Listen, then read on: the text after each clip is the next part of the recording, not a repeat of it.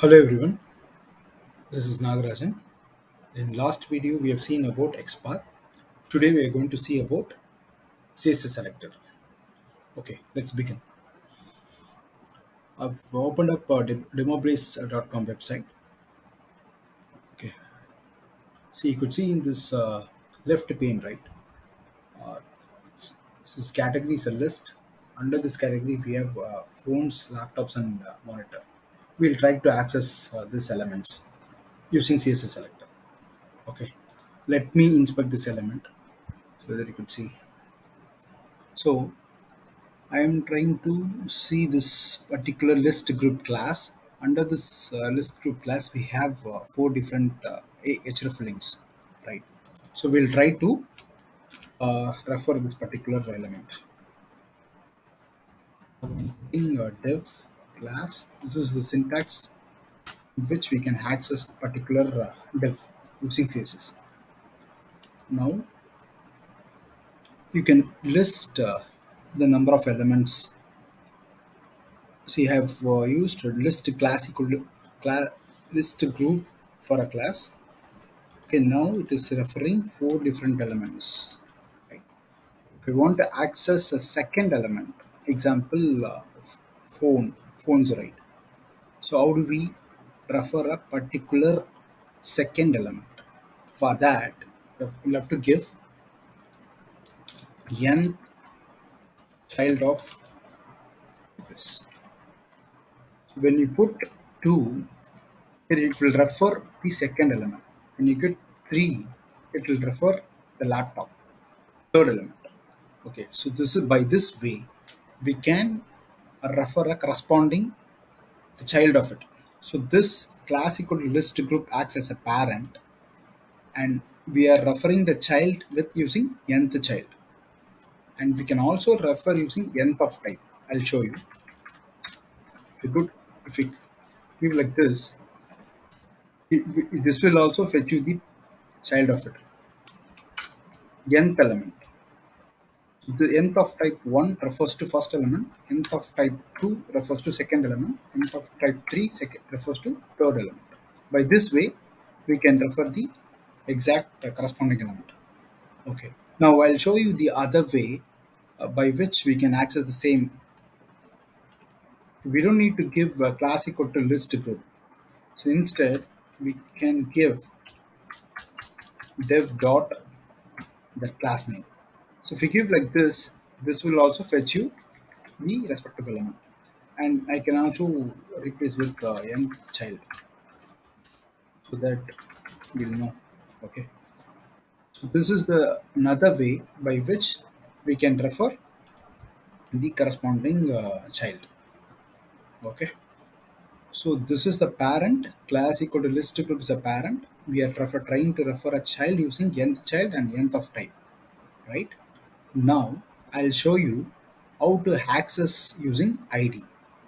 Okay, so this is the id name, right? So we'll put instead of class we'll put id. I'm just typing id here instead of. Now I am not able to move to the respective element. Let's see what is that stopping me to access this particular element, because it is not present inside a div. So it is present inside a, that is a hyperlink, right? So that you have to mention this particular element type, whether it's an A or it's a div. Okay, now we were able to access this third element. If I give 2, you should be able to access this particular second element.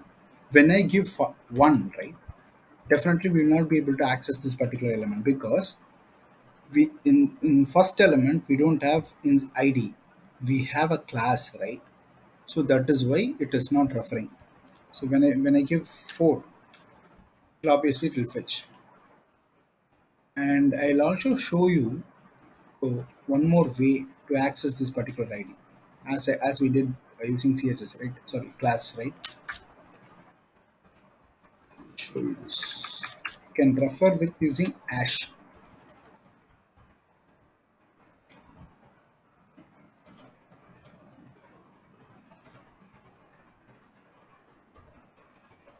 Remove this.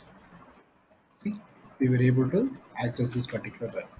What we are trying to do is we are trying to refer a ID with using hash.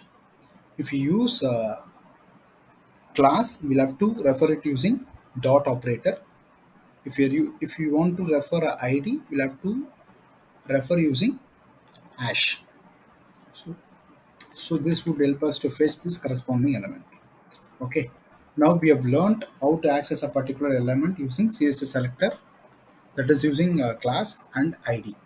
Now we'll see whether we are able to access this area, this particular element. Okay, we have list of mobile and mobiles here, right? So we'll try to access any particular element. Example, Sony Xperia. So I wanted to access this particular Sony Xperia. Okay, let's see whether we are able to access this or not. Okay, I'm trying to find a grandparent of it. Any grandparent. So this is a grandparent under which it is present, right? See, you see this is present under this. So we'll put def id equal to like something like this, and under this we have a class, different classes, right? So we are referring Sony Xperia. So one, two, three, four, five, sixth element. Okay, let me put a div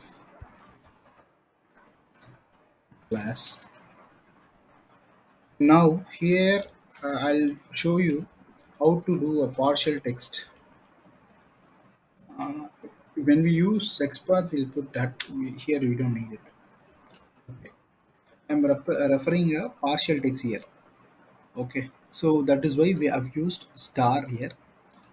Okay, so by this way we can refer a partial text. Okay, n of child, so n child, sixth element. So this is a sixth element. I've navigated traverse to this particular element. I'm trying to access h4 of this particular link. So here we were able to access this particular Sony Xperia text, right? You can also refer for a particular price also, meaning you'll have to give here h5. When I put h5 here, it will point out this particular price. So what we did here is we've referred a grandparent.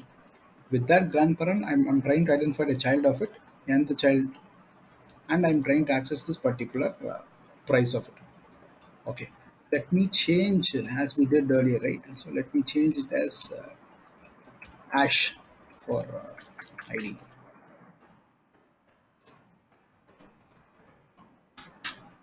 Okay, now I'm able to access the 320.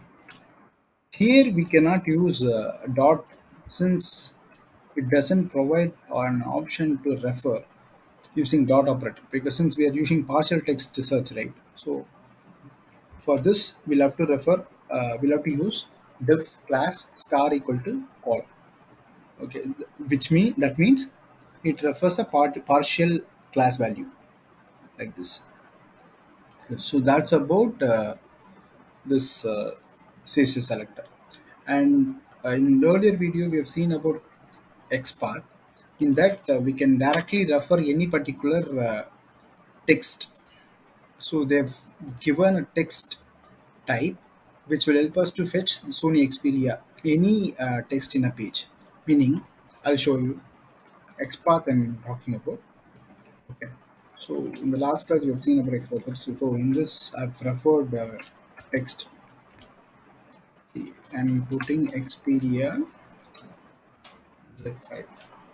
Now we are able to access this particular thing, right? So if I want to do contains also, I can put partial text search, something like this. Okay. So this cannot be done using CSS selector. If I wish to do that, I'll have to mentioned using a particular element thing only. We cannot perform text search using CSS selector. So that is one of the drawback, but that is not a main drawback that I could say. And one more thing, CSS selector is much faster when compared to Xpath. So we in real time situations, right? So we use CSS selector instead of Xpath. So with that, we are coming to an end of this session. So I hope you would have learned XPath and CSS selector. Earlier session we had learned about XPath, and now we have learned about CSS selector. Please go and do some hands-on using this CSS selectors and XPath. So you'll come to know about more things. And if you have any doubts, please let me know. You can also provide your comments over there, and I'll try to solve those queries. And thank you so much, guys, for watching this video.